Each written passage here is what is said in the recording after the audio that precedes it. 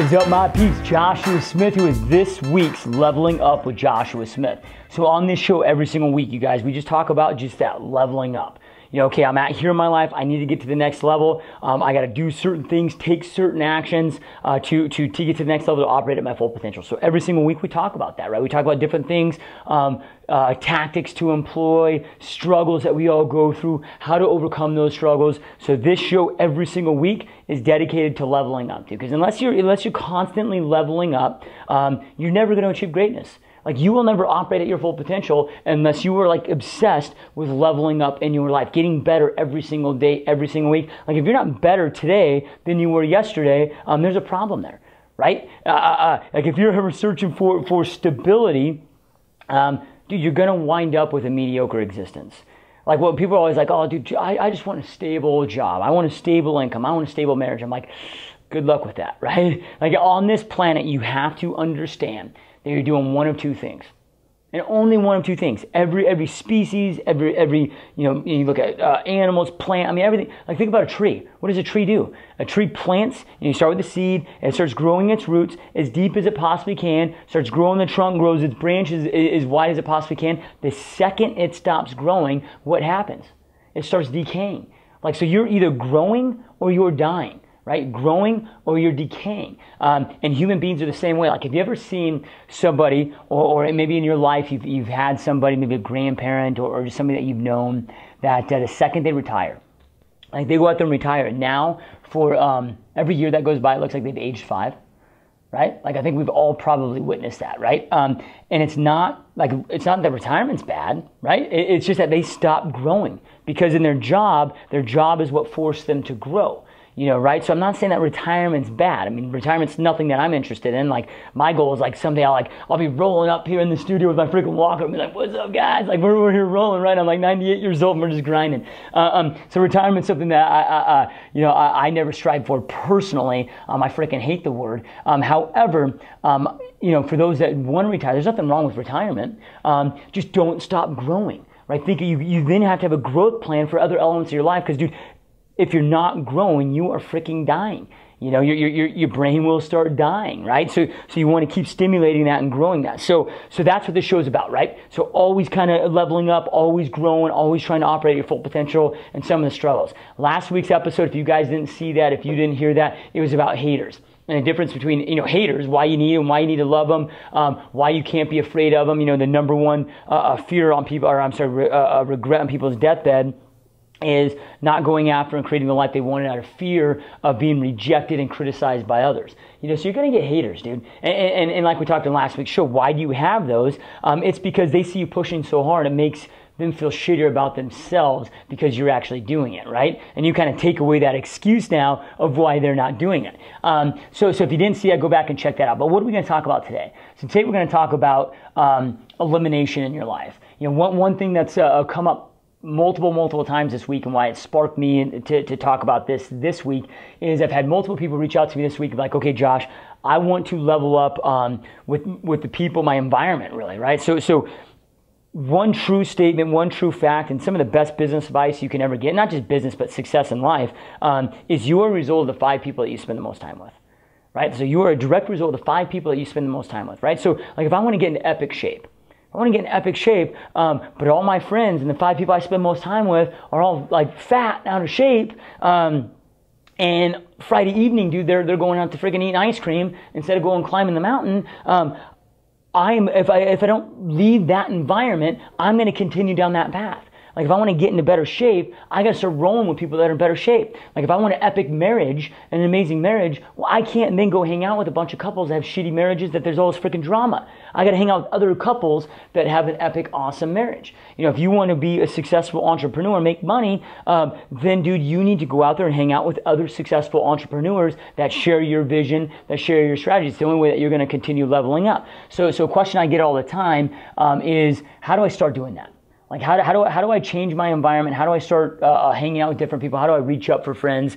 How do I add new people into my life? So, and I think when we look at success, the wrong thing is looking at, how do I add these? People are always like, oh, reach up for friends. Well, dude, here's the deal. It doesn't freaking necessarily work that way, right? it just didn't happen that way. Like, okay, I might want to go hang out with, like right now, dude, I want to go hang out with Ryan Blair.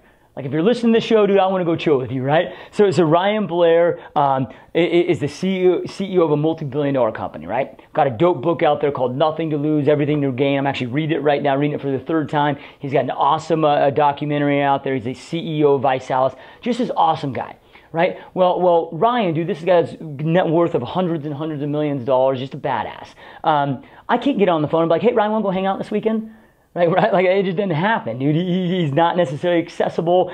He wouldn't have the desire necessary to hang out with me, right? So how to? But one of my visions is like someday, dude, you know, we might be chilling. We might have a strategy session together. And I don't want that strategy session of him just teaching me. I want to have a strategy session of, dude, let's talk together and mastermind together of how we're going to go out there and freaking change the world, right? So in order to make that become a reality, I have to then become. I've got to level up in my life to a point where maybe I get his attention, or he sees me as somebody that would be worth his time to invest his time, because maybe there's a way and an element that I can add value to his life as well. So the quickest way to getting and surrounding yourself with other people, like for example, I'm in the real estate community, and a lot of people are like, dude, you know, how do I go and hang out with top producers like yourself or these other top producers that you hang out with within around the country? I'm like, the quickest way to do is become a top producer, right? Like, I wasn't freaking hanging out with top producers, dude, until I became a top producer. Like become the person you want to go chill with, become that person, and then they'll want to be around you. Then you will attract those people in your world. But until you become them, you're not going to attract them in your world. So what happens and how do you become them? Quit trying to add. It's just not going to happen. You need to become them. Well, how do you become them? It starts with elimination, right? So success isn't an addition, it's an elimination. So then I'm going to analyze, okay, who must I eliminate and what must I eliminate in my life in order for me to have the success that I want? Like, ask yourself, like, if you're not where you want to be, just be honest, dude. Ask yourself, get out a piece of paper and be like, okay, what must I eliminate in my world that's prohibiting me from doing the things I know I need to be doing to create the success that I want to create? Dude, it may be negative people. Like, maybe it's a negative spouse. Maybe it's a negative, friends, whatever, negative people that don't support your vision, that don't share your vision, that aren't uplifting you, that aren't inspiring you. Like, when you're grinding on a Sunday in the office all freaking day, like, all they're doing is freaking nagging you and making you feel guilty, making you feel like shit. Those are people you don't want to be around. Like, if anybody in my world's ever like, dude, Josh, you need to slow down. You need to take it easy. Dude, that to me is the biggest red flag. Like, I'm like, peace the fuck out, dude. Like, later, right? Like, I don't want to be a part in those relationships. Like, you're going, or you're growing, or you're going. Like, I want to operate with people that are like, oh, dude, yeah, I respect the grind. I love the grind. I love what you're doing. And we inspire each other. We uplift each other. We help strategize each other. We share those visions. Just because I had a shared past with somebody does not mean I need to share a future with them. Like, if we don't have a shared vision, I'm not going to roll with them in the future. So I start with elimination. So let's just go with people first, right? So I'm going to look at people. And one of the best things that I've done is, and I was going through a boot camp mentorship program, and they had me do this exercise, and it was dope, right? So it's okay. Let's get a list of your maintenance friends, right? So get two lists, right? One of your maintenance friends and one of your growth friends. So let's look at all these out. And when I did this, dude, I had a lot of maintenance friends. Maintenance friends means, these are the people that, like, you're not talking about big level items. Like, you're not growing. They're just maintenance friends. People that you grew up with, whatever it may be. And then make a list of your growth friends. Like, who do you get around that you talk about goals? Like, you're not talking about the game that happened last night. You're not talking about, gossiping. You're not talking about that crap. You're talking about, like last night, for example, I had a dude on the show, an epic, amazing guy named Simon Smart. After the show, dude, we did a strategy whiteboard session for like 3 freaking hours on the whiteboard talking about epic stuff. I mean, to the point where, like, I'm sitting there, we're talking. I'm like freaking loaded up with goosebumps everywhere. Like, who are the people in your life that are like that, right? So for me, I had a huge laundry list of maintenance friends. And I had a very, very small list, almost nobody, as far as my growth friends, right? So I knew that I didn't need any more maintenance friends, I needed more growth friends, right? So I was going to work on that, but the only way I'm going to get more growth friends is to become the person and attract those people in my life. So I started eliminating people. Right, that was the best way for me to do it. Start elimination. Again, success in addition, it's in that elimination, so then I can get to work on becoming the man I want to become. So I get through those, I start eliminating those people. Like, okay, who are the people on that maintenance list that are then withholding me? Again, what is keeping you from accomplishing the goals that you want to accomplish? And when I say maintenance friends, like, I'm not going to give everybody the X. I got some amazing, great friends that I've grown up with that are brilliant friends, that would do anything on the planet for. They're epic. I'm not going to eliminate them from my hell no, I'm not going to eliminate them. What I mean by that is are there people that really aren't friends or just acquaintances? Like maybe if I'm at the bar drinking with them, we're buddies, but as soon as I stop, like we're no longer friends. Who are the people that don't support me in my vision and mission? Maybe they're not leveling up themselves in their life, but like they're cheering me on. You got to kind of pay attention to that. Like when you're succeeding, who's clapping and who's not. Right? So you want to pay attention to that. So I started eliminating the people that didn't support my vision, that really weren't true friends, right? And then what would I do at that time, right? So I'd eliminate that, and then what would I do at that time? Well, I'd get immersed. So like, for example, if I want to go hang out with this person or become this person, become this level of success, I am going to become immersed in studying what those guys do. And we live in such a unique time, which is so dope about the time that we live in with YouTube, with whatever. I can get all the information I need. I don't have to go out there and have okay, let's look at Darren Hardy. I just read his book, Entrepreneurial Roller Coaster. I've read Compound Effect. I've done his insane productivity coaching program. The dude's brilliant. Well, I don't need to go hang out with Darren right now. I mean, I'd love to, but I don't need to go hang out with Darren to tap into his mind.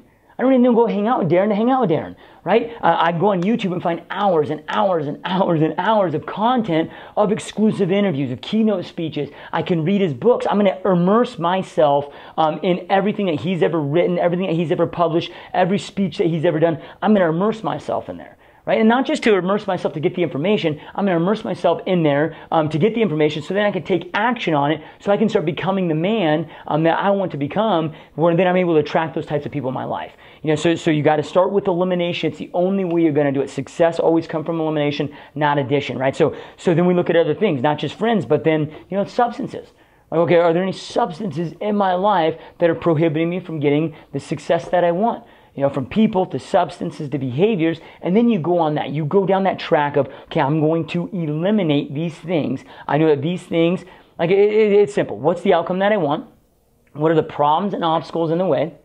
And what are the must-do action steps to eliminate these problems and obstacles to get the outcome I want? And then you just become obsessed with this, dude, every single day. Reflect, plan, execute. Reflect, plan, execute. And you're just going through eliminating, dude, like elimination. So that is really the key. So people all the time, again, are, Josh, how do I reach up? How do I add more friends? I want to add more growth friends. Again, dude, start eliminating the shit that you have so that it makes room in your life for you to get uber focused on becoming, studying, and taking the action to become the man or the woman or the person that you want to become, so then you attract those people in your life. Actually, Darren Hardy, since we're kind of talking about him, in the Compound Effect, he talks about a book with going out there, or in his book, talks about meeting his wife.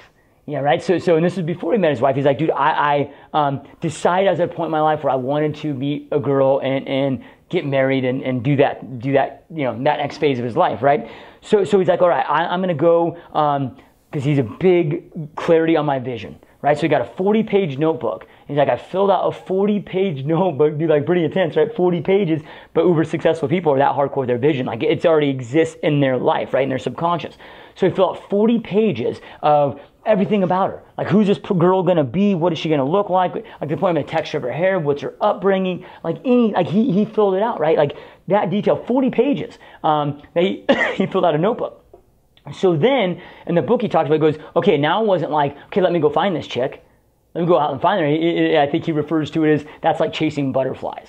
Right? He goes, I wasn't focused on going and finding her. Now I filled out another 40-page notebook on what man must I become in order to attract a woman like this in my life. Who must I become so this woman wants me and is attracted to me? He's like, dude, then I just went to work on this.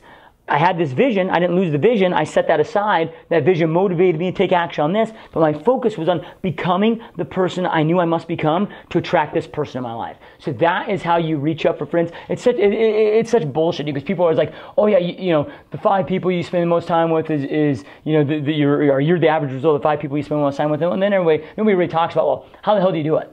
Like, I want to become a billionaire while I exist on this planet. Like, dude, there's no billionaires right now that I can freaking call up on the phone and be like, hey, dude, let's go chill. Hey, Richard Branson, dude, let me fly out to your private island. Let's go hang out this weekend.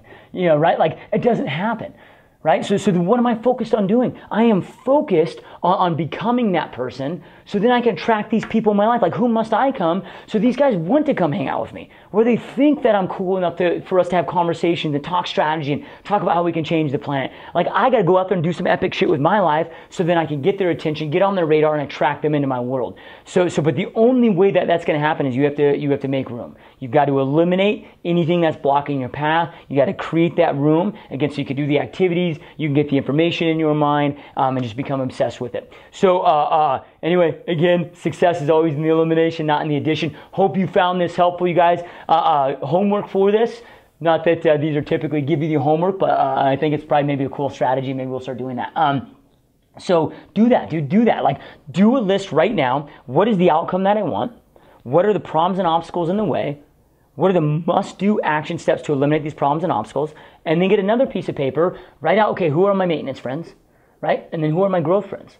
You don't need to add more maintenance people to your life. You don't need to add more maintenance activities to your life. Start getting then uber focused on adding more growth friends and growth activities to your life. Do those two things. It's definitely a big game changer. So anyway, hope you guys found this helpful. Go out there, keep crushing it. Go out there, create that epic life. Dude, you only have one shot at this existence. You don't want to be that cat that's on your deathbed that's like, oh crap, I just pissed away this one gift called life that God blessed me with, and now there's no chance for me to go back and do anything about it. Don't be that guy, right? Operate at your full potential. Keep leveling up. Live the epic life that you know you want, and you freaking deserve it. But it's work, dude. You got to start making those choices. And again, that's what all this show's about. So hope you found this helpful. Have a dope week. See you guys next week here on the show, and keep dominating. Peace out.